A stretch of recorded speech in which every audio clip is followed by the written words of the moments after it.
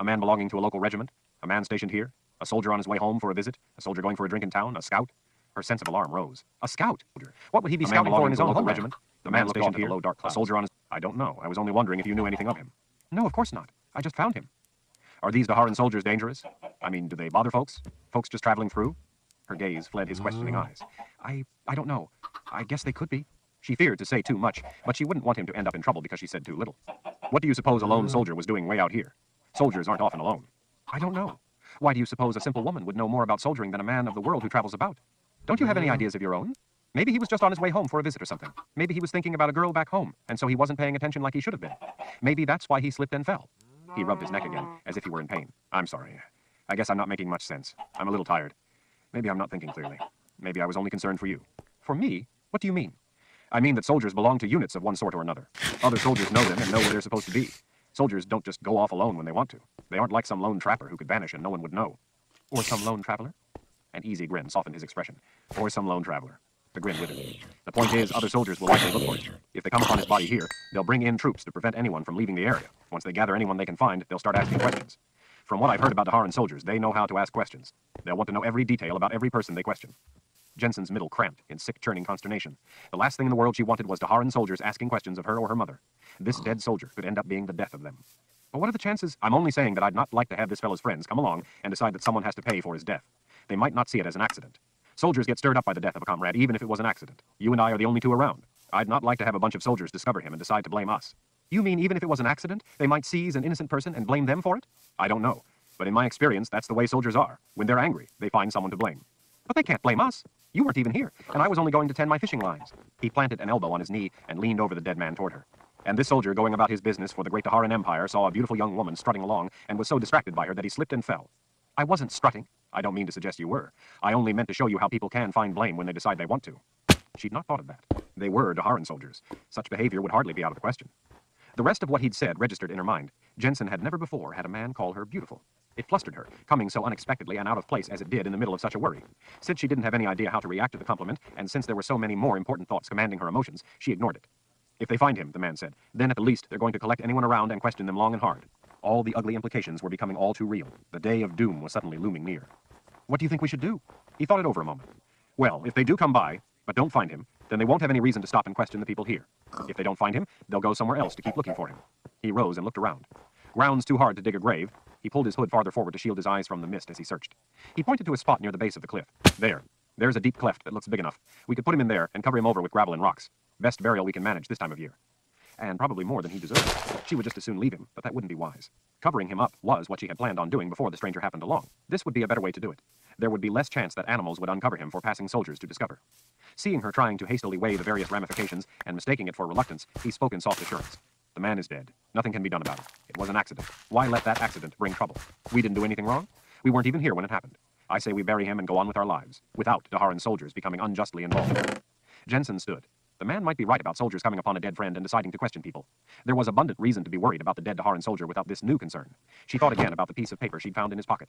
That would be reason enough, without any other. If the piece of paper was what she thought it might be, then questioning would only be the beginning of the ordeal. Agreed, she said. If we're to do it, let's be quick. He smiled, more relief than anything, she thought. Then, turning to face her more squarely, he pushed his hood back off his head, the way men did out of respect for a woman. Jensen was shocked to see, even though he was at most only 6 or 7 years older than she, that his cropped hair was as white as snow. She gazed at it with much the same sense of wonder as people gaze at her red hair. With the shadows of the hood gone, she saw that his eyes were as blue as hers, as blue as people said her father's had been. The combination of this short white hair and those blue eyes was arresting. The way they both went with his clean-shaven face was singularly appealing. It all fit together with his features in a way that seemed completely right. He held his hand out across the dead soldier. My name is Sebastian. She hesitated a moment, but then offered her hand in return. Even though his was big and no doubt powerful, he didn't squeeze her with his features in a way that seemed completely right. He held his hand out across the dead soldier. My name is Sebastian. She hesitated a moment, but then offered her hand in return. Even though his was big and no doubt powerful, he didn't squeeze her hand to prove it, the way some men did. The unnatural warmth of the hand surprised her. Are you going to tell me your name? I'm Jensen Daggett. Jensen. He smiled his pleasure at the sound of it. She felt her face going red again. Instead of noticing, he immediately set to the task by grabbing the soldier under his arms and giving him a tug. The body moved only a short distance with each mighty pull. The soldier had been a huge man. Now he was a huge dead weight. Jensen seized the soldier's cloak at the shoulder to help. Sebastian moved his hold of the cloak at the other shoulder, and together they dragged the weight of the man, who loomed as dangerous to her in death as he would have in life, across the gravel and slick patches of smooth rock. Still panting from the effort, and before pushing the soldier into the crevice that was to be his final resting place, Sebastian rolled him over. Jensen saw for the first time that he wore a short sword strapped over his shoulder under his pack. She hadn't seen it before because he was lying on it. Hooked on the weapons belt around his waist, at the small of his back, hung a crescent-bladed battle axe. Jensen's level of apprehension rose at seeing how heavily armed the soldier had been. Regular soldiers didn't carry this many weapons, or a knife like he had. Sebastian tugged the straps of the pack down off the arms. He unstrapped the short sword and set it aside. He pulled off the weapons belt and tossed it atop the sword. Nothing too unusual in the pack, he said after a brief inspection. He added the pack to the short sword, the weapons belt, and the axe. Sebastian started searching the dead man's pockets. Jensen was about to question what he was doing when she recalled that she had done the same. She was somewhat more disturbed when he returned the other items after picking out the money. She thought it rather cold-blooded, stealing from the dead. Sebastian held the money out to her. "What are you doing?" she asked. "Take it." He offered the money again, more insistently this time. "What good is it going to do in the ground? Money is of use to relieve the suffering of the living, not the dead. You think the good spirits will ask him for the price of a bright and pleasant eternity?" He was a Daharan soldier. Jensen expected the keeper of the underworld would have something somewhat more dark in store for this man's eternity. "But it's not mine." He frowned a reproving look.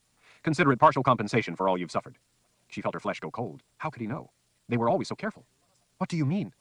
"The years taken off your life by the fright this fellow gave you today." Jensen finally was able to let her breath go in a silent sigh. She had to stop fearing the worst in what people said. She allowed Sebastian to put the coins in her hand. "All right, but I think you should have half for helping me." She handed 3 gold marks back. He grasped her hand with his other and pressed all 3 coins into her palm. "Take it, it's yours now." Jensen thought of what this much money could mean. She nodded. "My mother has had a hard life. She could use it. I will give it to my mother." "I hope it helps you both then. Let it be this man's last good act, helping you and your mother." "Your hands are warm." By the look in his eyes, she thought she knew why. She said no more. He nodded and confirmed her suspicion. "I've got a touch of fever. I came down with it this morning. When we get finished with this business, I'm hoping to get to the next town and rest up in a dry room for a while. I just need some rest to regain my strength." "Town is too far for you to make today." "You sure? I can make good time. I'm used to traveling." "So am I," Jensen said, "and it takes me most of a day to make it. There's only a couple of hours of light left, and we have yet to finish with this task. Not even a fast horse would get you near town today." Sebastian let out a sigh. "Well, I guess I'll make do." He knelt again and rolled the soldier partway over in order to unstrap the knife. The sheath, fine grain black leather, was trimmed with silver to match the handle and decorated with the same ornate emblem. On one knee, Sebastian held the gleaming sheathed knife up to her. "Silly to bury such a fine weapon. Here you go. Better than that piece of junk you showed me before." Jensen stood stunned and confused. "But you should keep it." "I'll take the others. More to my taste anyway. The knife is yours. Sebastian's rule." "Sebastian's rule?" "Beauty belongs with beauty." Jensen blushed at the intended compliment. But this was not a thing of beauty. He had no idea of the ugliness this represented. "Any idea what the R in the hilt stands for?" "Oh, yes," she wanted to say. She knew only too well what it represented.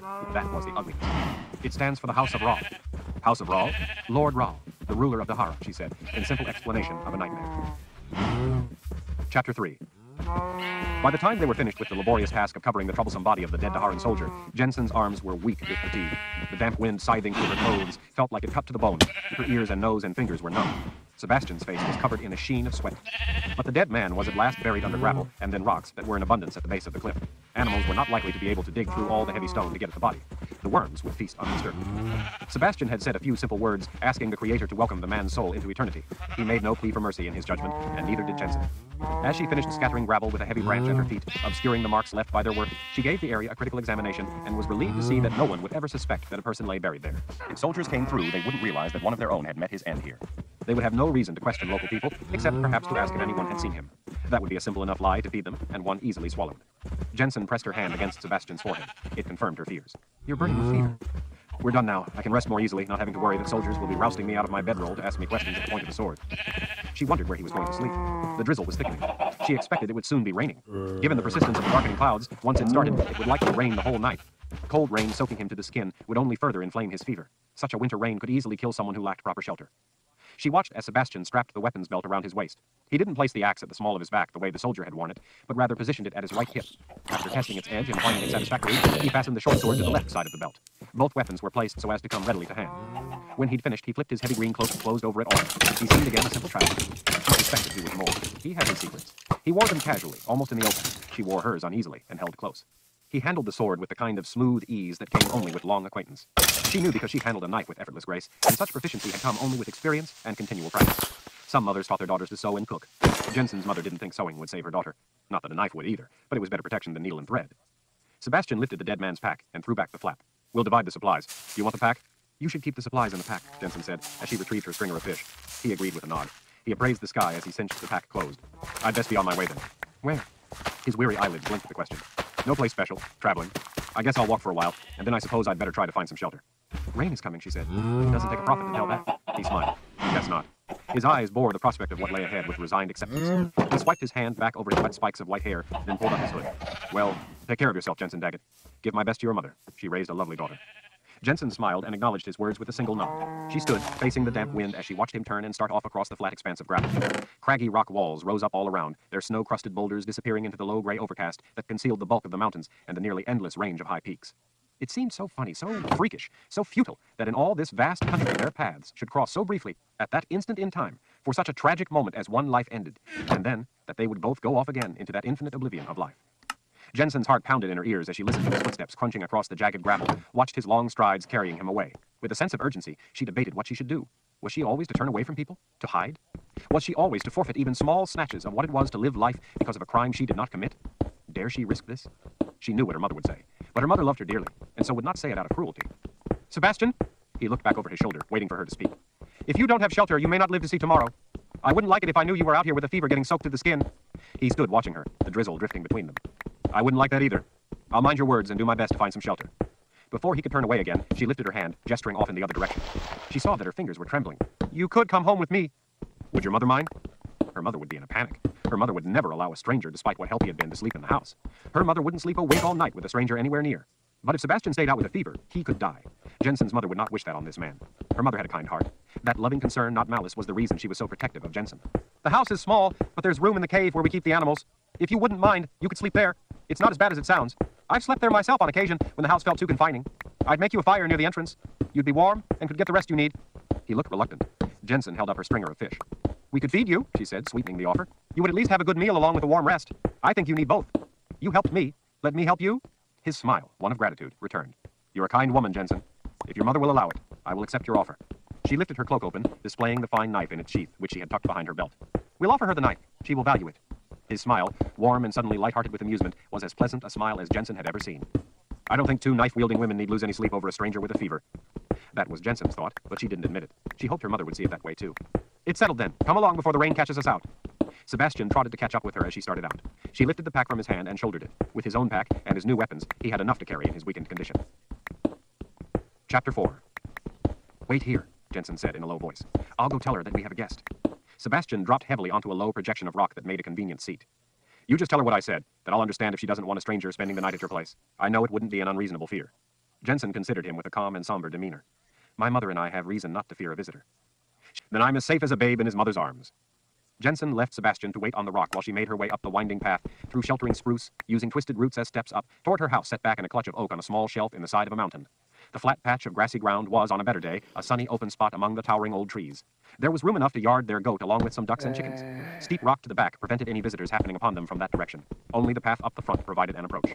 Should they be threatened, Jensen and her mother had constructed a well-hidden set of footholds up the back to a narrow ledge and out a twisting sideway via deer paths that would take them through a ravine and away.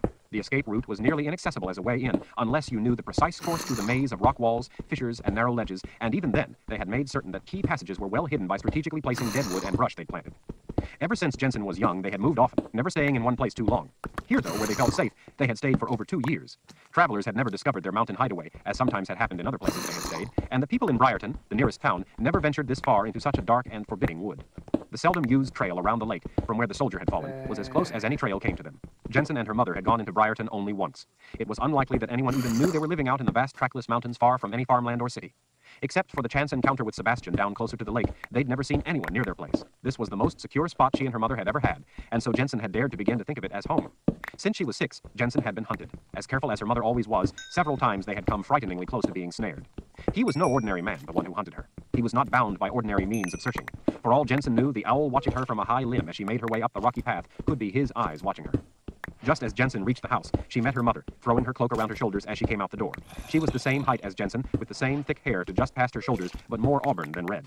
She was not yet 35, and the prettiest woman Jensen had ever seen, with a figure the Creator himself would marvel at. In different circumstances, her mother's life would have been one of countless suitors, some no doubt willing to offer a king's ransom for her hand. Her mother's heart, though, was as loving and beautiful as her face, and she had given up everything to protect her daughter. When Jensen sometimes felt sorry for herself, for the normal things in life that she couldn't have, she would then think of her mother, who had willingly given up all those same things, and more, for the sake of her daughter. Her mother was as close as it came to a guardian spirit in the flesh. Jensen, Her mother rushed to her and seized her shoulders. Oh, Jen, I was starting to worry so. Where have you been? I was just coming to look for you. I thought you must have had some trouble, and I did, Mother, Jensen confided. Her mother paused only momentarily. Then, without further question, she embraced Jensen in protective arms. After such a frightening day, Jensen openly welcomed the balm of her mother's hug. Finally, with a comforting arm encircling Jensen's shoulders, her mother urged her toward the door. Come inside and get yourself dry. I see you have quite the catch. We'll have a good dinner, and you can tell me... Jensen was dragging her feet. Mother, I have someone with me. Her mother halted, suddenly searching her daughter's face for any outward sign of the nature and depth of the trouble. What do you mean? Who would you have with you? Jensen flicked a hand back toward the path. He's waiting down there. I told him to wait. I told him I'd ask you if he could sleep in the cave with the animals. What? Stay here? Jen, what are you thinking? We can't... Mother, please, listen to me. Something terrible happened today. Sebastian! Jensen nodded. The man I brought with me. Sebastian helped me. I came across a soldier who fell from the path, the high trail around the lake. Her mother's face went ashen. She said nothing. Jensen took a calming breath and started again. I found a Haran soldier dead in the gorge below the high trail. There were no other tracks. I looked. He was an extraordinarily big soldier, and he was heavily armed. Battle axe, sword at his hip, sword strapped over his shoulder. Her mother canted her head with an admonishing expression. What aren't you telling me, Jen? Jen wanted to hold it back until she explained Sebastian first, but her mother could read it in her eyes, hear it in her voice. The terrible threat of that piece of paper with the 2 words on it seemed almost to be screaming its presence from her pocket. Mother, please, let me tell it my way. Her mother cupped a hand at the side of Jensen's face. Tell me then, your way if you must. I was searching the soldier, looking for anything important, and I found something. But then, this man, a traveler, came upon me. I'm sorry, Mother, I was frightened by the soldier being there, and by what I found, and I wasn't paying attention as I should have. I know I behaved foolishly. Her mother smiled. No, baby, we all have lapses. None of us can be perfect. We all sometimes make mistakes. That doesn't make you foolish. Don't say that about yourself. Well, I felt foolish when he said something and I turned around and there he was. I had my knife out, though. Her mother was nodding with a smile of approval. He saw then that the man had fallen to his death. He, Sebastian, that's his name, he said that if we just left him there, then more likely than not, other soldiers would find him and start questioning us all, and maybe blame us for their fellow soldier being dead. This man, Sebastian, sounds like he knows what he's talking about. I thought so, too. I had intended to cover the dead soldier to try to hide him, but he was big. I could never have dragged him over to a cranny by myself. Sebastian offered to help me bury the body. Together we were able to drag him over and roll him into a deep split in the rock. We covered him over good. Sebastian put some heavy rocks atop the gravel I scooped in. No one will find him. Her mother looked more relieved. That was wise. Before we buried him, Sebastian thought we should take anything valuable, rather than let it go to waste in the ground. One eyebrow arched. Did he now? Jensen nodded. She pulled the money from her pocket, the pocket that didn't have the piece of paper in it. She dumped all the money in her mother's hand. Sebastian insisted that I take it all. There's gold marks there. He didn't want any for himself. Her mother took in the fortune in her hand, then glanced briefly to the trail where Sebastian waited. She leaned closer. Jen, if he came with you, then perhaps he thinks he can have the money back at any time of his choosing. That would give him the opportunity to look generous and win your trust, and still be near enough to end up with the money when he chooses. I considered that too. Her mother's tone softened sympathetically. Jen, it's not your fault. I've kept you so sheltered, but you just don't know how men can be. Jensen let her gaze drop from her mother's knowing eyes. I suppose it could be true, but I don't think so. And why not? Jensen looked back up more intently this time. He has a fever, Mother. He's not well. He was leaving without asking to come with me at all. He bid me a goodbye. As tired and feverish as he is, I feared he'd die out in the rain tonight. I stopped him, told him that if it was all right with you, he could sleep in the cave with the animals, where he could at least be dry and warm. After a moment of silence, Jensen added, he said that if you don't want a stranger near, he will understand and be on his way. Did he? Well, Jen, this man is either very honest or very clever. She fixed Jensen with an intent look. Which do you think it is, Jensen twined her fingers together. I don't know, Mother. I honestly don't. I wondered the same things as you. I really did. She remembered then. He said that he wanted you to have this, so you wouldn't have to fear a stranger sleeping nearby. Jensen drew the knife in its sheath from behind her belt and held it out to her mother. The silver handle gleamed in the dim yellow light coming from the small window behind her mother. Staring in astonishment, her mother slowly lifted the weapon in both hands as she whispered, Dear spirits. I know, Jensen said. I nearly yelped in fright when I saw it. Sebastian said that this was a fine weapon, too fine to bury, and he wanted me to keep it. He kept the soldier's short sword and axe for himself. I told him I would give this to you. He said that he hoped it would help you feel safe. Her mother slowly shook her head. This does not make me feel safe at all, knowing that a man carrying this was near us. Jen, I don't like that one bit. Not one bit. Her mother's eyes showed that she was on to worries bigger than the man Jensen had brought home with her. Mother, Sebastian is sick. Can he stay in the cave? I led him to believe that he has more to fear from us than we from him. Her mother glanced up with a sly smile. Good girl. They both knew that in order to survive, they had to work as a team, with well-practiced roles they fell into without the need for formal discussion. She let out a sigh, then, as if with the burden of knowing all the things her daughter was missing in life, she ran a hand tenderly down Jensen's hair, letting it come to rest on her shoulder. All right, baby, she said at last. We'll let him stay the night. And feed him. I told him he would have a hot meal for helping me. Her mother's warm smile widened. And a meal, then. She drew the blade from its sheath, finally. She gave it a critical appraisal, turning it this way and that, inspecting its design. She tested the edge, and then the weight. She spun it between her slender fingers to get the feel of it, the balance. At last, she held it in her open palm, contemplating the ornate letter R. Jensen could not imagine what terrible thoughts and memories must be going through her mother's mind as she silently considered the emblem representing the House of Rahl. Dear spirits, her mother whispered again to herself. Jensen didn't say anything. She entirely understood. It was an ugly, evil thing. Mother, Jensen whispered when her mother had looked at the candle for an eternity. It's almost dark. May I go get Sebastian and take him back to the cave? Her mother slid the blade home into its sheath, looking to put a panorama of painful memories away with it. Yes, I suppose you had better go get him. Take him to the cave. Make a fire for him. I'll cook some fish and bring some herbs along to help him sleep if he sees. Wait there with him until I come out. Keep your eye on him. We will eat with him out there. I don't want him in the house. Jensen nodded. She touched her mother's arm, halting her before she could go into the house. Jensen had one more thing to tell her mother. She dearly wished she didn't have to. She didn't want to bring her mother such a worry, but she had to. Mother, she said, in a voice barely above a whisper, we are going to need to go from this place. Her mother looked startled. I found something on the Daharan soldier. Jensen pulled the piece of paper from her pocket, unfolded it, and held it out in her open palm. Her mother's gaze took in the two words on the paper. Dear spirits, was all she said, was all she was able to say. She turned and looked at the house, taking it all in, her eyes suddenly brimming with tears. Jensen knew that her mother had come to think of it as home, too. Dear spirits, her mother whispered to herself again, at a loss for anything more. Jensen thought the weight of it might overcome her, and her mother might break down in helpless tears. That was what Jensen wanted to do. Neither did. Her mother wiped a finger under each eye as she looked back at Jensen. And then she did cry. One brief inhalation of a gasping sob of hopelessness. I'm so sorry, baby. It broke Jensen's heart to see her mother in such anguish. Everything that Jensen had missed in life, her mother had missed twice over. Once for herself and once for her daughter. On top of it, her mother had to be strong. We'll leave at first light, her mother said in simple pronouncement. Traveling at night and in the rain will serve us ill. We'll have to find a new place to hide. He's getting too close to this one. Jensen's own eyes overflowed with tears, and her voice came only with great difficulty. I'm so sorry, Mama, that I'm such trouble. Her tears flooded forth in a painful torrent. She crushed the piece of paper as her hands fisted. I'm so sorry, Mama. I wish you could be free of me. Her mother caught her up in her arms then, cradling Jensen's head to a shoulder as she wept. No, no, baby, don't ever say that. You're my light, my life. This trouble is caused by others. Don't you ever wear a cloak of guilt because they are evil. You're my wonderful life. I would give everything else up 1,000 times over for you, and then once again, and be joyous to do so. Jensen was glad that she would never have any children, for she knew she didn't have her mother's strength. She held on for dear life to the only person in the world who was a comfort to her. But then she pushed away from her mother's embrace. Mama, Sebastian is from far away. He told me. He said that he's from beyond Dahara. There are other places, other lands. He knows of them. Isn't that wonderful? There is a place that isn't Dahara. But those places are beyond barriers and boundaries that can't be crossed. Then how can he be here? It must be so. Otherwise he could not have traveled here. And Sebastian is from one of these other lands? To the south, he said. The south? I don't see how it could be possible. Are you sure that's what he said? Yes. Jensen added a firm nod of confirmation. He said the south. He only mentioned it casually. I'm not sure how it's possible, but what if it is? Mother, maybe he could guide us there. Maybe if we asked, he would guide us out of this nightmare land. As level-headed as her mother was, Jensen could see that she was considering this wild idea. It wasn't crazy. Her mother was thinking it over, so it couldn't be crazy. Jensen was suddenly filled with a sense of hope that maybe she had come up with something that would save them. Why would he do this for us? I don't know.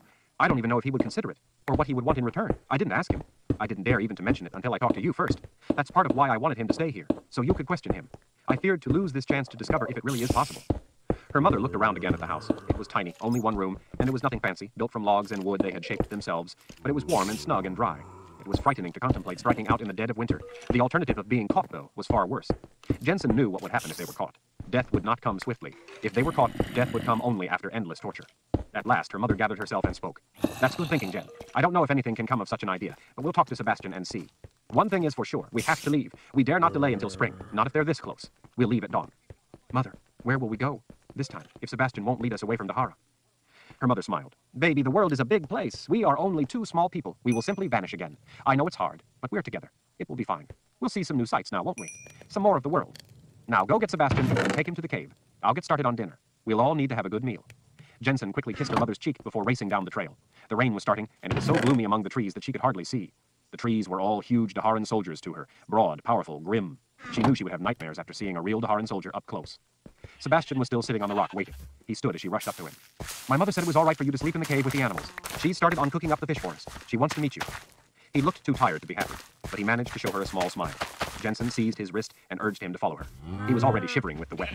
His arm was warm, though. Fever was like that, she knew. You shivered even though you were burning up. But with some food and herbs and a good night's rest, she was sure he would soon be well. What she wasn't sure of was if he would help them. Chapter 5. Betty, their brown goat, watched attentively from her pen, occasionally voicing her displeasure at sharing her home, as Jensen quickly collected straw to the side for the stranger in Betty's sanctuary. Bleeding her distress, Betty finally quieted when Jensen affectionately scratched the nervous goat's ears, patted the wiry hair covering her round middle, and then gave her half a carrot from the stash up on a high ledge. Betty's short, upright tail wagged furiously. Sebastian shed his cloak and pack, but kept on the belt with his new weapons. He unstrapped his bedroll from under his pack and spread it out over the mat of straw. Despite Jensen's urging, he wouldn't lie down and rest while she knelt near the cave's entrance and prepared the fire pit. As he helped her stack dry kindling, she could see by the dim light coming from the window of the house on the other side of the clearing that sweat beaded his face. He repeatedly scraped his knife down the length of a branch, swiftly building a clump of fluffy fibers. He struck a steel to flint several times, sending sparks through the darkness into the tinder he'd made. He cupped the fluff in his hands, and with gentle puffs of breath nursed the slow flames until they strengthened. Then placed the burning tinder beneath the kindling, where the flames quickly grew and popped to life among the dry twigs. The branches released a pleasing fragrance of balsam as they caught flame. Jensen had been planning on running to the house not far off to get some hot coals to start the fire, but he had it going before she could even suggest it.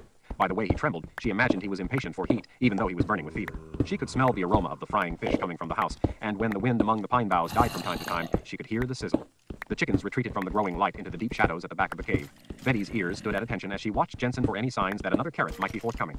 Her tail wagged in hopeful fits. The opening in the mountain was simply a place where, in some distant age past, a slab of rock had tumbled out, like some giant granite tooth come loose, to plunge down the slope and leave a dry socket behind. Now trees below grew among a collection of such fallen boulders.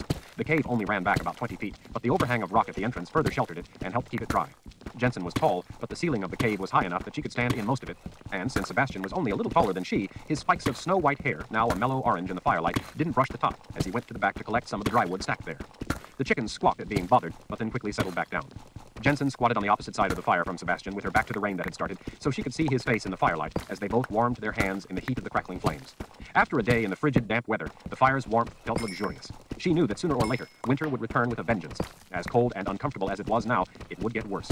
She tried not to think about having to leave their snug home, especially at this time of year. She had known from the first instant she saw the piece of paper, though, that they might. "Are you hungry?" she asked. "Starving," he said, looking as eager for the fish as Betty was for a carrot. The wonderful smells were making her stomach rumble, too. "That's good. My mother always says that if you're ill and you have an appetite, then it can't be too serious. I'll be fine in a day or two. A rest will do you good." Jensen drew her knife from its sheath at her belt. "We've never allowed anyone to stay here before. You will understand that we will be taking precautions." She could see in his eyes that he didn't know what she was talking about, but he shrugged his understanding of her prudence. Jensen's knife wasn't anything like the fine weapon the soldier had been carrying. They could afford nothing like that knife. Hers had a simple handle made of antler, and the blade wasn't thick, but she kept its edge razor sharp. Jensen used the blade to slice a shallow cut across the inside of her forearm. With a frown, Sebastian started to rise, to voice a protest. Her challenging glare stopped him cold before he was halfway up. He sank back down and watched with growing concern as she wiped the sides of the blade through the crimson beads of blood welling up from the cut. She very deliberately looked him in the eye again before turning her back on him and moving out closer to the edge of the cave where the rain dampened the ground. With the knife wetted in blood, Jensen first drew a large circle.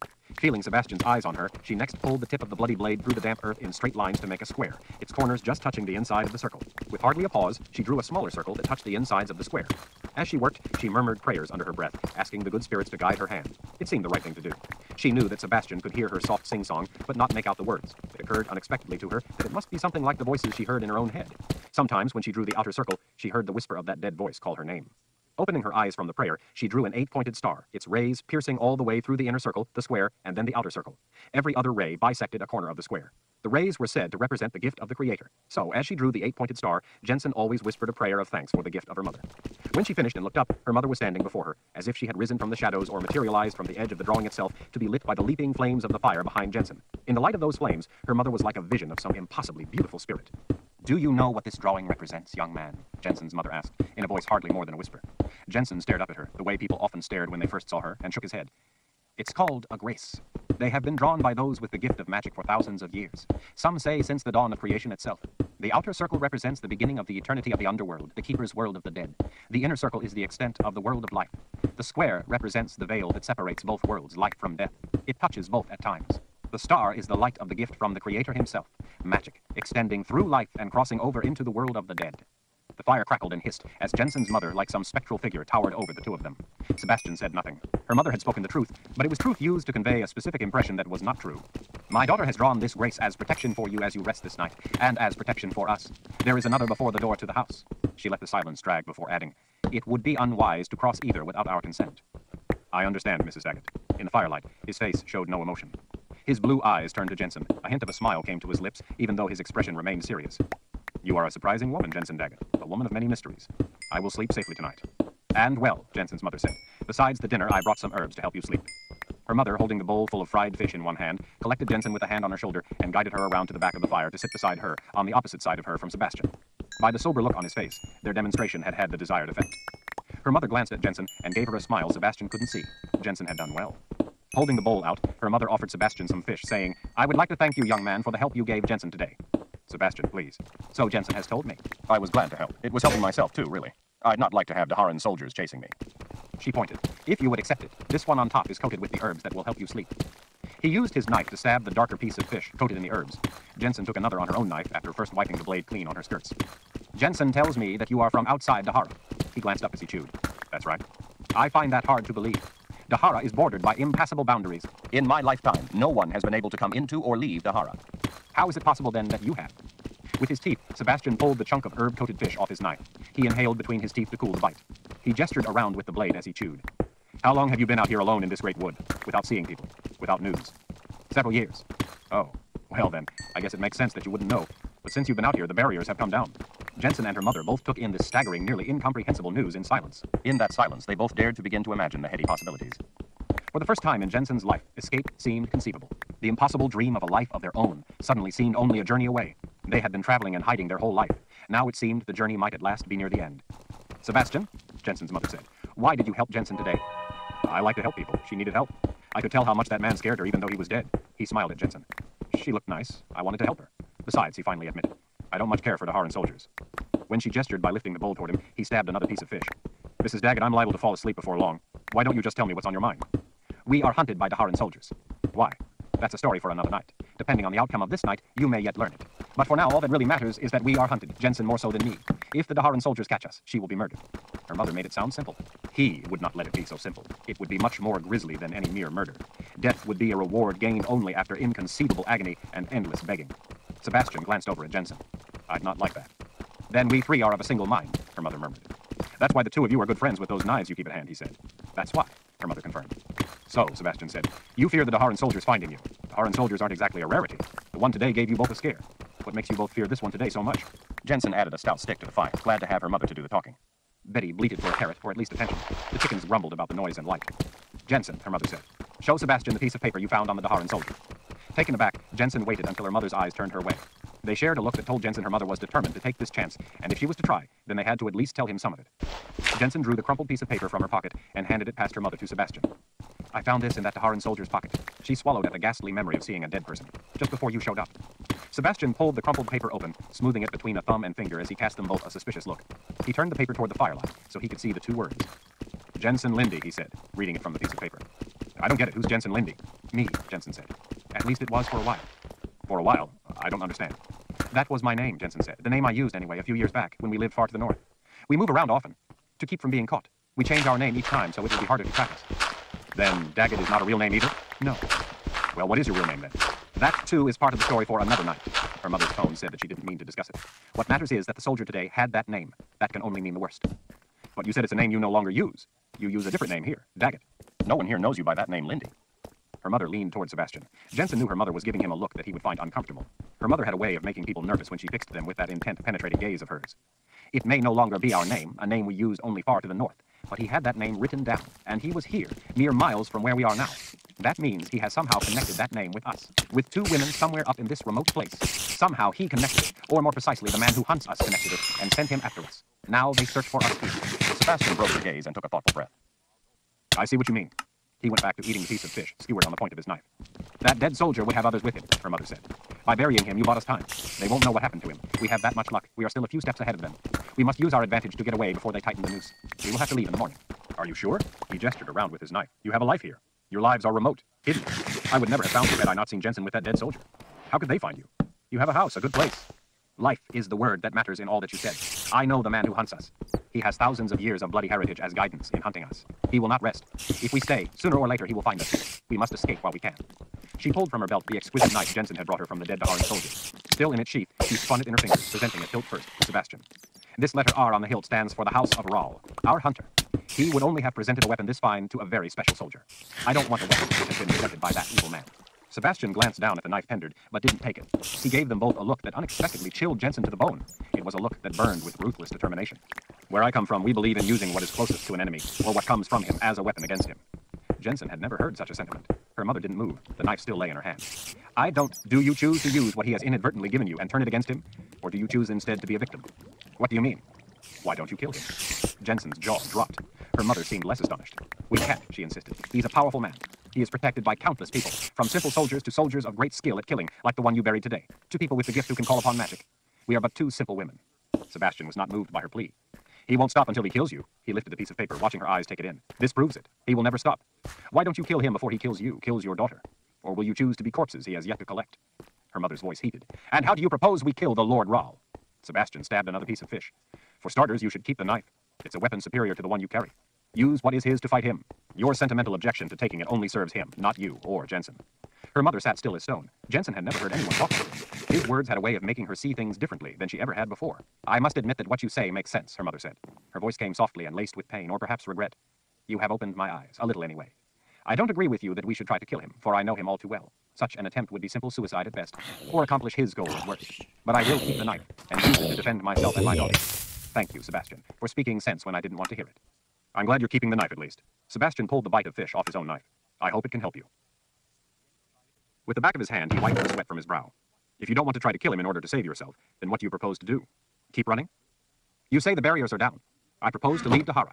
We will try to make it to another land, where Dark and Rahl cannot hunt us. Sebastian looked up as he stabbed another piece of fish. Dark and Rahl? Dark and Rahl is dead. Jensen, having run from the man since she was little. Having awakened countless times from nightmares of his blue eyes watching her from every shadow, or of him leaping out to snatch her when her feet wouldn't move fast enough. Having lived every day wondering if this was the day he would finally catch her. Having imagined 1,000 times, and then another 1,000, what terrible, brutal, torturous things he would do to her. Having prayed to the good spirits every day for deliverance from her merciless hunter and his implacable minions, was thunderstruck. He realized only then that she had always thought of the man as next to immortal as evil itself. Dark and Rahl? Dead?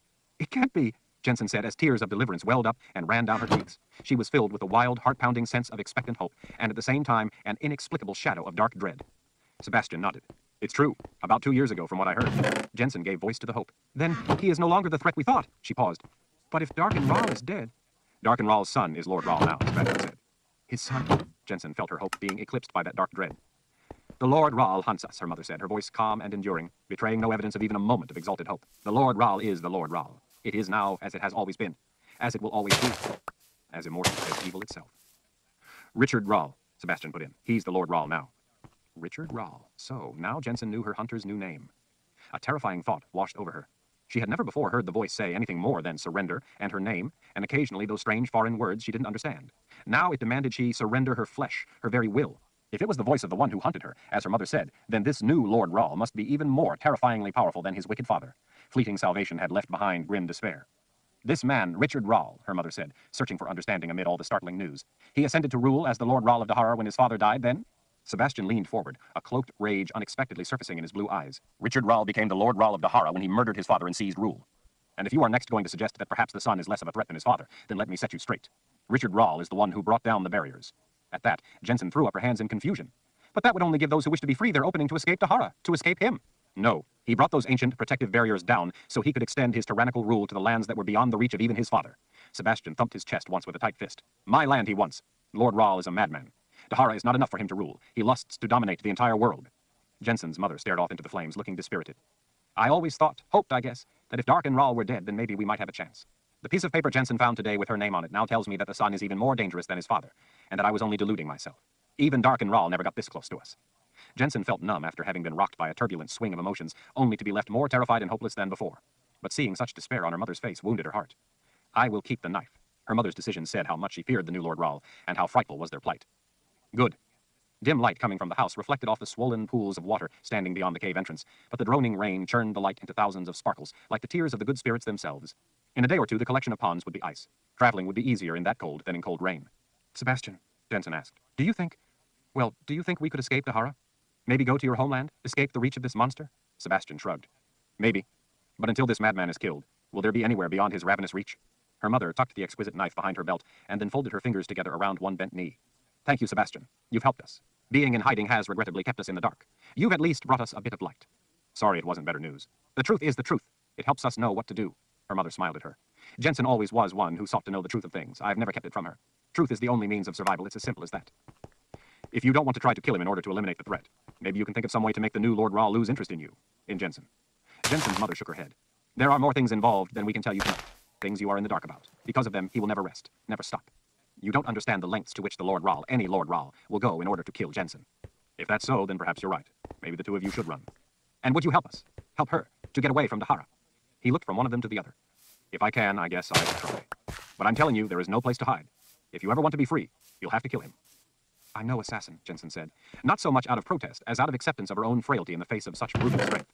I want to live, but I just don't have the nature to be an assassin. I will defend myself, but I don't think I could effectively set out to kill someone. The sad fact is, I just wouldn't be any good at it.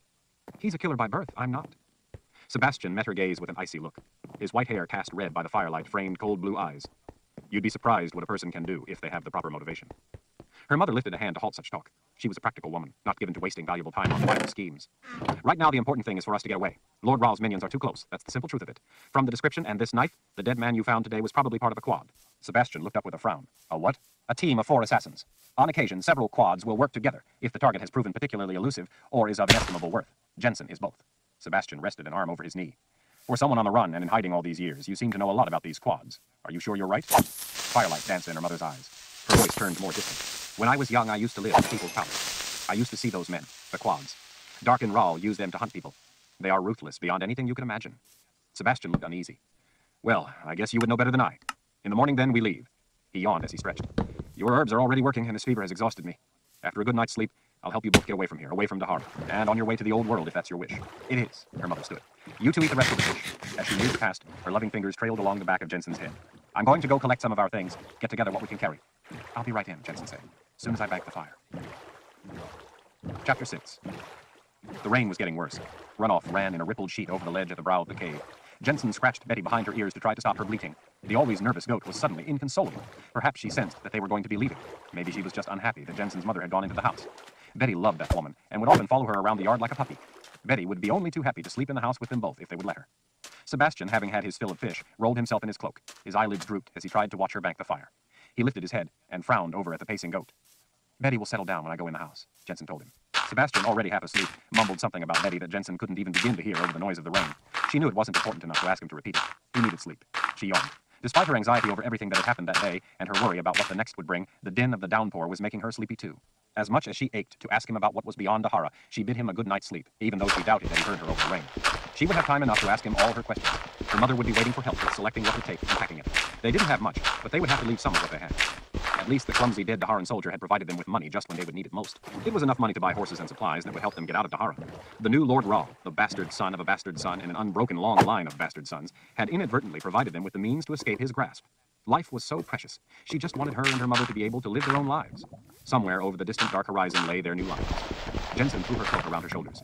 She pulled the hood up to protect herself from the rain, but as hard as it was coming down, she expected she was likely to get wet on the run to the house. She hoped the morning would dawn clear for their first day of travel, so they could put distance between them and their pursuers.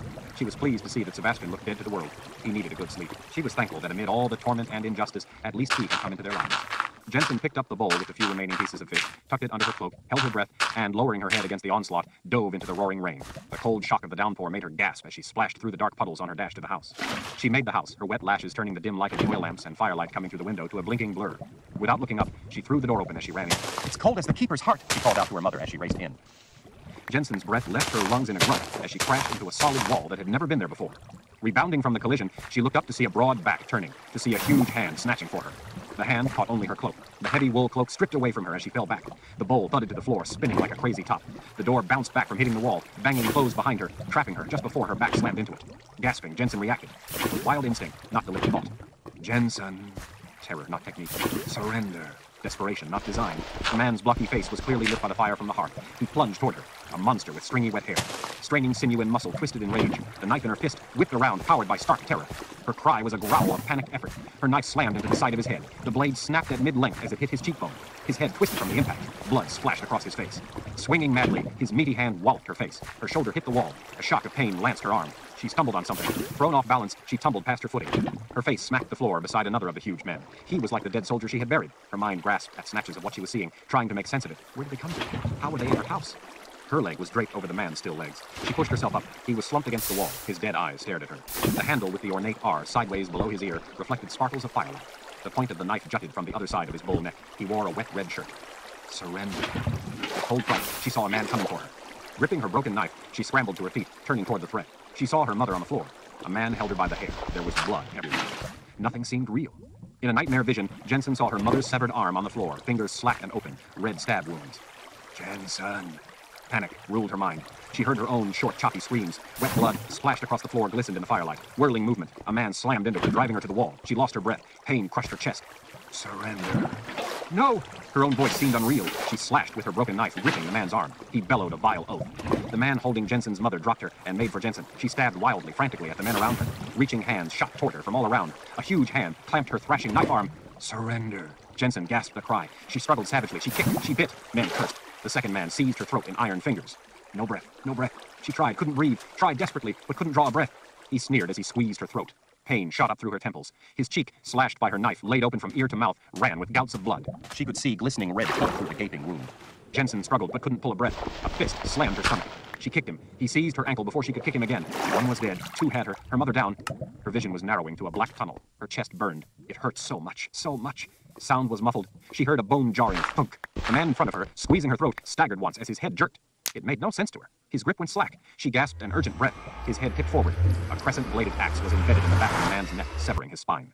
The axe handle swung in an arc as he dropped. Sebastian, measured fury with white hair, stood behind him. The last man let go of her arm. His other fist brought up a blood-slick sword. Sebastian was quicker than the man. Jensen was quicker even than Sebastian. Surrender. She cried out an animal sound, savage, unbridled terror and fury. Her broken blade slashed across the side of the man's neck. Her half-blade ripped bone deep, cut the artery, severed muscles. He cried out. Blood seemed to float, suspended in midair as the man pitched against the far wall on his way down. She'd swung so hard she fell sprawling with him. Sebastian's short sword struck like lightning, slamming through the great barrel chest with bone-cracking power. Jensen scrambled over the bodies, slipping on blood. She saw only her mother on the floor, half-sitting, leaning against the far wall. Her mother watched her come. Jensen couldn't stop screaming, couldn't breathe through her hysterical cries. Her mother, covered in blood, eyelids half closed, looked as if she were falling asleep. But she had that spark of joy at seeing Jensen. Always that spark in her eyes. Her face had bloody streaks from big fingers down the side. She smiled her beautiful smile at seeing Jensen. Baby, she whispered. Jensen couldn't make herself stop screaming, shaking. She didn't look down at the awful red wounds. She saw only her mother's face. Mama, Mama, Mama! One arm embraced her. Her other was gone. Her knife arm, gone. The one around Jensen was love and comfort and shelter. Her mother smiled a weary smile. Baby, you'll be good. Listen to me. Sebastian was there, working frantically to tie something around what was left of her mother's right arm, trying to stem the tide of blood. Her mother only saw Jensen. I'm here, Mama. Everything will be fine. I'm here. Mama, don't die. Don't die. Hold on, Mama. Hold on. Listen. Her voice was hardly more than a breath. I'm listening, Mama, Jensen cried. I'm listening. I'm gone. I'm crossing to be with the good spirits now. No, Mama. No, please, no. Can't help it, baby. It's all right. The good spirits will take good care of me. Jensen held her mother's face in both hands, trying to see it through the helpless flood of tears. Jensen gasped with frantic sobs. Mama, don't leave me alone. Don't leave me. Please, oh, please don't. Oh, Mama, I love you. Love you, baby, more than anything. I've taught you all I can. Listen now. Jensen nodded, fearing to miss a single precious word. The good spirits are taking me. You must understand that. When I go, this body won't be me any longer. Understand? I don't need it anymore. It doesn't hurt at all. Not at all. Isn't that a wonder? I'm with the good spirits. You must be strong now, and leave what is no longer me. Mama! Jensen could only sob in agony as she held the face she loved more than life itself. He's coming for you, Jen. Run. Don't stay with this body that isn't me after I'm with the good spirits. Understand? No, Mama, I can't leave you. I can't. You must. Don't foolishly risk your life just to bury this useless body. It isn't me. I'm in your heart and with the good spirits. This body isn't me. Understand, baby? Yes, Mama, not you. You'll be with the good spirits, not here. Her mother nodded in Jensen's hands. Good girl. Take the knife. I took one out with it. It's a worthy weapon. Mama, I love you. Jensen wished for better words, but there were none. I love you. I love you. That's why you must run, baby. I don't want you to throw your life away over what is no longer me. Your life is too precious. Leave this empty vessel. Run, Jen, or he'll get you. Run. Her eyes turned toward Sebastian. Help her. Sebastian, right there, nodded. I swear I will. She looked back at Jensen and smiled her sweet love. I'll always be in your heart, baby. Always. Love you, always.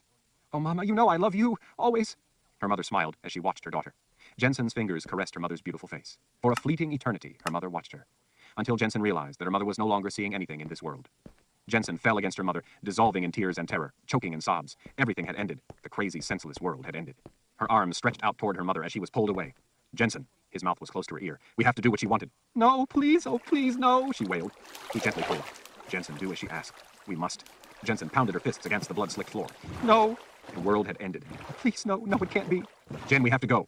You go, she sobbed. I don't care. I give up. No, Jen, you don't. You can't.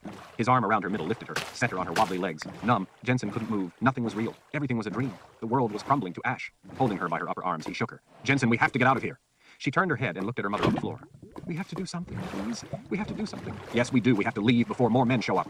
His face was dripping. She wondered if it was rain. As if she were watching herself from some great disconnected distance, her own thoughts seemed crazy to her. Jensen, listen to me. Her mother had said that. It was important. Listen to me. We have to get out of here. Your mother was right. We have to go. He turned to the pack beside the lamp on the table at the side of the room. Jensen slumped to the floor. Her knees hit with a thump. She was empty of everything but the hot coals of agony from which she could not pull away. Why did everything have to be so wrong? Jensen crawled toward her sleeping mother. She couldn't. Jensen loved her too much for her to die. Jensen, grieve later. We have to get out of here. Out the open door, the rain poured down. I won't leave her. Your mother made a sacrifice for you, so you would have a life. Don't throw away her final act of courage. He was stuffing whatever he could find in a pack. You have to do as she said. She loves you and wants you to live. She told you to run. I swore I'd help you. We have to leave before they catch us here. She stared at the door. It had been closed. She remembered crashing into it. Now it stood open. Maybe the latch broke. A huge shadow materialized out of the rain, melting through the doorway into the house. The brawny man's eyes fixed on her. Feral fright surged through her. He moved toward her, faster and faster. Jensen saw the knife with the ornate R sticking from the side of a dead man's neck. The knife her mother told her to take. It wasn't far. Her mother had lost her arm, her life, to kill him.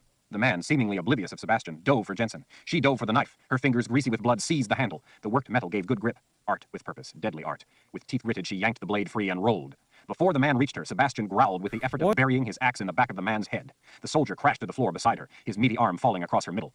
Jensen, crying out, wriggled out from under the arm as blood grew in a dark pool beneath his head. Sebastian pulled her up. Get whatever you want to take, he ordered. She moved through the room, walking in a dream. The world had gone mad. Perhaps it was she who had finally gone mad.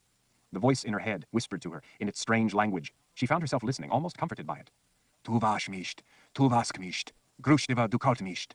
We have to go, Sebastian said. Get what you want to take. She couldn't think. She didn't know what to do. She blocked the voice and told herself to do as her mother said to do.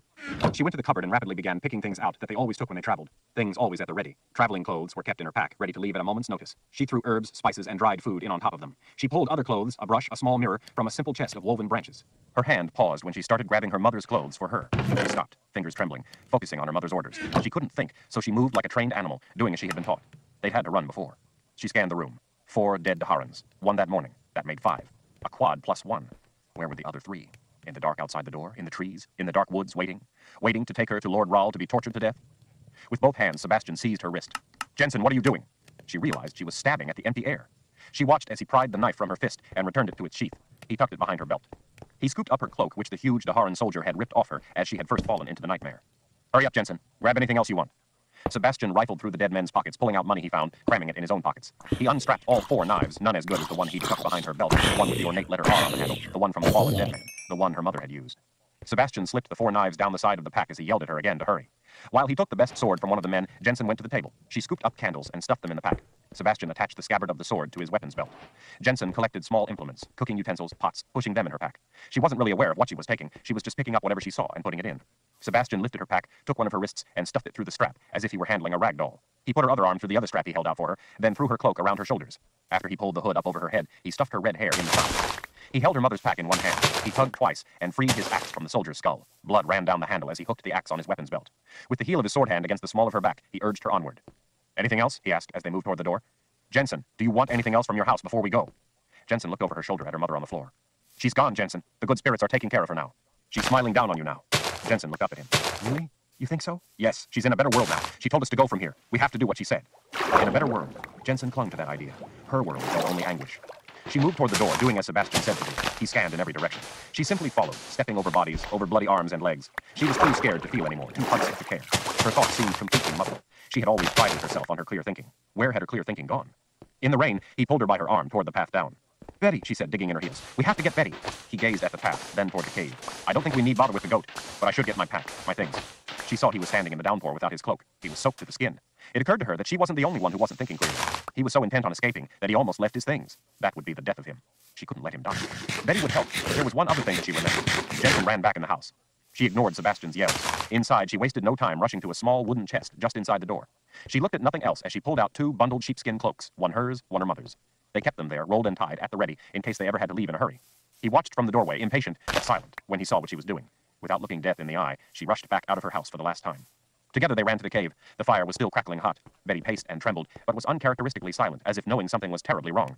Dry yourself a bit first, she said. We don't have time. We have to get out of here. The others could come at any moment. You'll freeze to death if you don't. Then what good will running do? Dead is dead. Her own reasoned words surprised her. Jensen pulled the 2 rolled sheepskin cloaks from under her wool cloak and started working loose the knots in the thongs. These will help keep the rain out, but you need to get dry first, otherwise you won't stay warm enough. He was nodding as he shivered and rubbed his hands before the fire, the sense of what she said finally overcoming his urgency to be gone. She wondered how he managed to do all he had done with a fever, and after having taken herbs. Fear, she guessed. Stark raving fear. That she understood. Her whole body ached. Not only had she been banged around, but she saw now that her shoulder was bleeding. The cut wasn't bad, but it throbbed. The sustained level of terror had left her drained and exhausted. She wanted only to lie down and cry, but her mother had told her to get away. Only her mother's words motivated her now. Without those last commands, Jensen would be unable to function. Now she simply did what her mother had told her to do. Betty was beside herself. The distraught goat tried to climb the pen to get to Jensen. As Sebastian hovered over the fire, Jensen tied a rope around Betty's neck. The goat was as thankful to be going as a goat could be. They would give Betty a chance to return the favor. When they had gotten away and found at least simple shelter, they would not be able to build a fire on such a wet night. If they could find a dry hole, a spot under a rock ledge or beneath fallen trees, they would hunker down beside the goat. Betty would keep them both warm so they wouldn't freeze to death. Jensen understood the plaintive calls Betty made toward the house. The goat's ears were at attention. Betty was worried for the woman who wasn't going. Jensen collected all the carrots and acorns off the shelf, stuffing them in pockets and packs. When Sebastian was as dry as he was going to allow himself to get, they donned their wool cloaks and topped them with the sheepskin. With Jensen leading Betty by the rope, they started out into the drenching darkness. Sebastian headed for the trail down from the front, the way he had come in. Jensen seized his arm, stopping him. They might be waiting down there. But we have to get out of here. I have a better way. We made an escape route. He gazed at her a moment through the fall of icy rain separating them, then, without further protest, followed her into the unknown. Chapter 7. Oba Shulk snatched the chicken by the neck and lifted it from the nest box. The chicken's head looked tiny above his meaty fist. With his other hand, he fished a warm brown egg from the bottom of the depression in the straw. He gently placed the egg in the basket with the others. Oba didn't set the chicken back down. He grinned as he lifted it closer to his face, watching its head twist from side to side, its beak open and close, open and close. He put his own lips close, so the beak was touching his lips. Then, with all his might, he blew in the chicken's open mouth. The chicken squawked and flapped, madly trying to escape the vice-like fist. A deep laugh rolled up from Oba's throat. Oba! Oba, where are you? When he heard his mother hollering for him, Oba plopped the chicken back on its nest. His mother's voice had come from the nearby barn. Squawking its terror, the chicken fled the henhouse. Oba followed it out of the coop and then trotted toward the door to the barn. The week before, they had had a rare winter downpour. By the following day, the standing water had frozen and the rain had turned to snow. Wind-swept snow now hid the ice, making for treacherous footing. Despite his size, Oba negotiated the icy conditions without much difficulty. Oba prided himself on being light on his feet. It was important for a person not to let their body or mind become slow and dull. Oba believed it was important to learn new things. He believed it was important to grow. He thought it was important for a person to use what they had learned. That was how people grew. The barn and house were one small structure made of wattle and daub, woven branches covered with a mixture of clay, straw, and dung. Inside, the house and barn were separated by a stone wall. After he'd built the house, Oba had made the wall inside by stacking flat gray rocks from the field. He had learned the technique from observing a neighbor stack rocks at the side of his field. The wall was a luxury most homes didn't have. Hearing his mother yell his name again, he tried to think of what he could have done wrong. As he perused his mental list of the chores she'd told him to do, he couldn't recall one in the barn that he'd failed to do. Oba wasn't forgetful, and besides, they were chores he did often. There shouldn't be anything in the barn to have set her off. True as all that was, none of it shielded him from incurring his mother's ire. She could think of things that needed doing that had never before needed doing. Oba! Oba! How many times do I need to call for you? In his mind's eye, he could see her mean little mouth all pinched up as she said his name, expecting him to appear the instant she screeched for him. The woman had a voice that could unwind a good rope. Oba turned sideways to fit his shoulders through the small side door into the barn. Rats squeaked and scurried away at his feet. The barn, with a hayloft above, housed their milk cow, 2 hogs, and 2 oxen. The cow was still in the barn. The hogs had been turned loose in the oak stand to rut for acorns under the snow. Oba could see the hind ends of both oxen through the larger barn door out to the yard on the other side. His mother stood on the low hill of frozen muck, hands on her hips, the cold smoke of her breath rising from her nostrils like a dragon's fiery snort. Mother was a big-boned woman, broad in the shoulders and hips, broad everywhere, even her forehead was broad. He had heard people say that when his mother was younger, she had been a handsome woman, and indeed, when he had been a boy, she had had a number of suitors. Year by year, though, the struggles of life had worn away her looks, leaving behind deeply etched lines and sagging folds of flesh. The suitors had long ago stopped coming around. Oba made his way across the black icy ground inside the barn and stood before her, hands in his pockets. She walloped the side of his shoulder with a stout stick. Oba! He flinched when she whacked him 3 times more, each swat punctuating his name. Oba! Oba! Oba! When he had been young, such a thrashing would have left him black and blue. He was too big and strong now for her stick to hurt him. That made her angry, too. While he wasn't bothered much by the stick now that he was grown, the condemnation in her voice whenever she spoke his name still made his ears burn.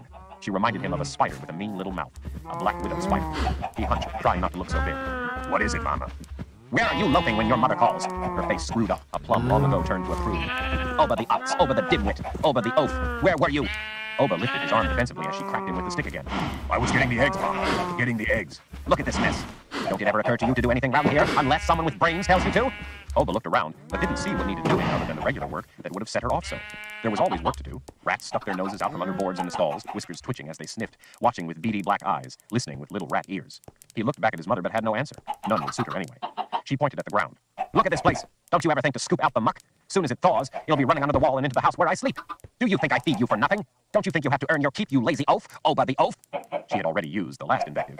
Oba was surprised sometimes that she wasn't more creative, didn't learn new things. When he had been little, she had seemed to him a mind reader of inscrutable ability with a talented tongue that could cut him with knowing lashes.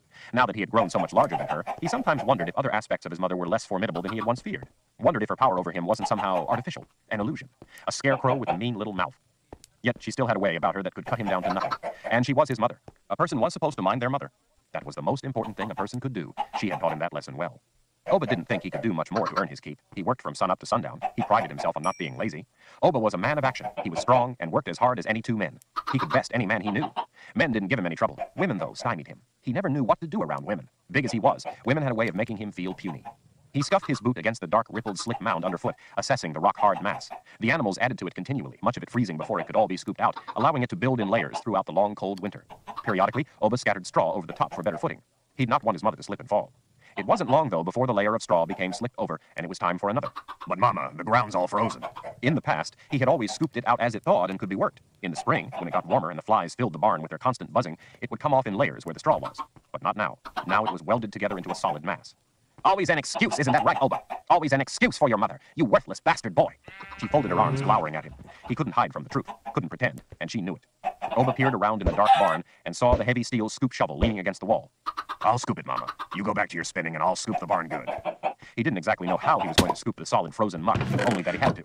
Get started now, she huffed. Use what light is left of the day. When it gets dark, then I want you to go to town to get me some medicine from Lethea. Now he knew why she had come to the barn looking for him. My knees is aching me again, she complained, as if she wanted to cut off any objection he might voice, even though he never did.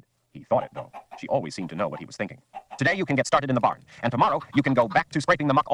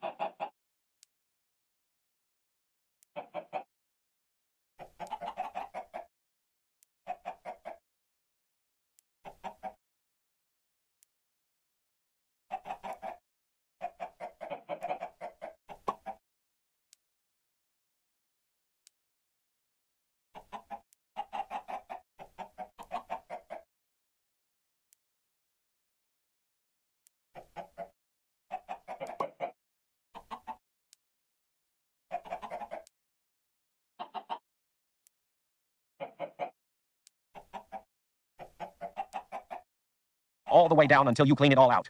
Before the day wears on, though, I want you to go get my medicine. Oba pulled on his ear as he cast his gaze toward the ground. He didn't like going to see Lethea, the woman with the cures. He didn't like her. She always looked at him like he was a worm. She was mean as rake. Worse, she was a sorceress. If Lethea didn't like someone, they suffered for it. Everybody was afraid of Lethea, so Oba didn't feel so singled out. Still, though, he didn't like going to see her. I will, Mama. I'll fetch your medicine. And don't you worry, I'll get to work at scraping the muck out, just like you said. I have to tell you every little thing, don't I, Oba? Her glare burned into him.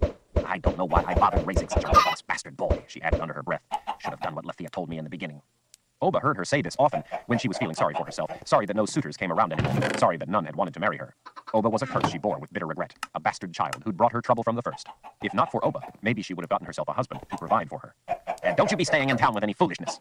I won't, Mama. I'm sorry that your knees are bad today. She whacked him with the stick. They wouldn't be so bad if I didn't have to follow around a big dumb ox seeing that he does what he should already be doing. Yes, Mama. Did you get the eggs? Yes, Mama. She eyed him suspiciously, then pulled a coin from her flaxen apron. Tell Lethea to make up a remedy for you two along with my medicine. Maybe we can get rid you of the keeper's evil. If we could get the evil out of you, maybe you wouldn't be so worthless. His mother from time to time sought to purge him of what she believed to be his evil nature. She tried all sorts of potions. When he was little, she had often forced him to drink burning powder she mixed with soapy water. Then she would lock him in a pen in the barn, hoping the otherworldly evil wouldn't like being burned, and locked up both, and would flee his restrained earthly body. His pen didn't have slats like the pens for the animals did. It was made of solid boards. In the summer, it was an oven. When she made him take burning powder and then dragged him by the arm and locked him in the pen, he near to died of terror that she'd never let him out, or never let him have a drink of water. He welcomed the beatings she would give him to try to silence his screams, just to be let out. "You buy my medicine from Lethea, and a remedy for you." His mother held up the small silver coin as her eyes narrowed into a spiteful squint. "And don't you go wasting any of this on women." Oba felt his ears heating. Each time his mother sent him to buy something, whether medicine or leatherwork or pottery or supplies, she always admonished him not to waste the money on women. He knew that when she told him not to waste it on women, she was mocking him. Oba didn't have the courage to say much of anything to women. He always bought what his mother said to buy. He never once wasted it on anything. He feared his mother's wrath. He hated that she always told him not to waste the money when he never did. It made him feel like she thought he was intending to do wrong even though he wasn't. It made him guilty even though he had done no wrong. It made what was in his thoughts, even if he didn't have them, a crime. He tugged on a burning ear. "I won't waste it, Mama. And dress respectable, not like some dumb ox. You already reflect badly enough on me." "I will, Mama, you see." Oba ran around to the house and fetched his felt cap and brown woolen jacket for his journey to Gretton, a couple miles northwest. She watched him carefully hang them on a peg, where they would stay clean until he was ready to go to town. With the scoop shovel, he started in on the rock-hard muck. The steel shovel rang like a bell each time he rammed it at the frozen ground. He grunted with each mighty blow. Chips of black ice burst forth, splattering his trousers. Each was but an infinitesimal speck from the dark mountain of muck. It was going to take a long time and a lot of work. He didn't mind hard work. Time was fun. Mother watched from the doorway of the barn for a few minutes to make sure he was working up a sweat as he chipped away at the frozen mound. When she was satisfied, she vanished from the doorway to go back to her own work, leaving him to think about his coming visit to Lethea. "Oba." Oba paused. The rats back in the small places stilled. Their little black rat eyes watched him watching them. The rats went back to their search for food. Oba listened for the familiar voice. He heard the door to the house close. Mother, a spinster, was going back to spinning her wool. Mr. Tuchman brought her wool, which she spun into thread for him to use on his loom. The meager pay helped support her and her bastard son. "Oba." Oba knew the voice well. He'd heard it ever since he could remember. He never told his mother about it. She would be angry and think that it was the keeper's evil calling to him. She would want to force him to swallow even more potions and cures. He was too big to be locked in the pen anymore, but he wasn't too big to drink Lethea's cures. When one of the fat rats scurried past, Oba stepped on its tail, trapping it. "Oba." The rat squeaked a little rat squeak. Little rat legs scrambled, trying to get away. Little rat claws scratched against the black ice. Oba reached down and seized the fat furry body. He peered at the whiskered face. The head twisted futilely. Beady black eyes watched him. Those eyes were filled with fear. "Surrender." Oba thought it was vitally important to learn new things. Quick as a fox, he bit off the rat's head. Chapter 8. From what seemed to her the least troublesome corner of the room, Jensen kept an eye on the door as well as the boisterous crowd. Half a room away, Sebastian leaned on the thick wooden plank counter, speaking to the innkeeper. She was a big woman, and with a forbidding scowl that made her look like she was as used to trouble as she was prepared to deal with it. The room full of people, mostly men, were a jovial lot. Some of the men played at dice or other table games, some arm wrestled. Most were drinking and telling jokes that would set tables of them off in peals of fist-pounding laughter. Laughter sounded obscene to Jensen. There was no joy in her world. There could be none. The past week was a blur. Or was it more than a week? She couldn't recall exactly how long they had been traveling. What did it matter? What did anything matter? Jensen was unaccustomed to people. People had always represented danger to her. Groups of them made her nervous. People at an inn, drinking and gambling, even more so. When men noticed her standing at the end of the counter near the wall, they forgot the jokes or paused at their dice and lingered on the sight of her. Meeting their gazes, she pushed the hood of her cloak back, letting her thick rings of red hair fall over the front of her shoulders. That was enough to turn their eyes back to their own business. Jensen's red hair spooked people, especially those who were superstitious. Red hair was uncommon enough that it raised suspicion. It gave people a worry that she might be gifted, or perhaps that she might even be a witch. Jensen, by boldly meeting their gazes, played on such fears. It had in the past helped protect her, oftentimes better than a knife could have. Back at her house, it hadn't helped one little bit. After the men turned away from her and went back to their dice and drinks, Jensen looked back down the counter. The stout innkeeper was staring at her red hair. When Jensen met her gaze, the woman quickly turned her attention back to Sebastian. He asked her another question. She bent closer as she spoke to him. Jensen couldn't hear them over the roar of all the talking, joking, betting, cheering, cursing, and laughing. Sebastian nodded to the woman's words, spoken close to his ear. She pointed off over the heads of her customers, apparently giving directions. Sebastian straightened and pulled a coin from his pocket, then slid it across the counter toward the woman. After taking the coin, she traded it for a key from a box behind her. Sebastian scooped the key off the counter, worn smooth by countless mugs and hands. He picked up his own mug and bid the woman a good day. When he reached the end of the counter, he leaned close to Jensen so she could hear him and gestured with his mug. "You sure you wouldn't like a drink?" Jensen shook her head. He kept an eye on the room full of people. They were all once again engaged in their own business. "It was a good thing you pushed your hood back. Until the woman of the house saw that red hair of yours, she was playing dumb. After that, her tongue loosened." "The woman knows her? She is still living here in Gretton, as my mother said? The innkeeper is sure?" Sebastian took a long drink, watching a roll of dice bring a cheer for the winner. "She gave me directions." "And you got us rooms?" "Only one room." As he took another swig, he saw her reaction. "Better to be together in case of trouble. I thought it would be safer with us both in one room." "I'd rather sleep with